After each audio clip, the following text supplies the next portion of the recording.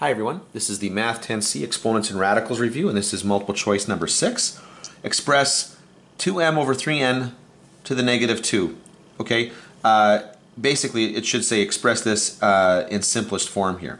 Probably should have that in simplest form. Okay, now normally what we would do, we would follow BEDMAS as closely as possible. We would take a look at what's inside and do any simplifying there, but there isn't. Okay, between 2 and 3, there's nothing that I can simplify. And between m and n, there's really, again, nothing I can simplify here. So the best thing I can do is go out here and apply the exponent. Now, the negative causes a reciprocal, but it's going to cause this whole thing to reciprocate. So really what this is going to become is as soon as I said it, I started writing it as if it hadn't.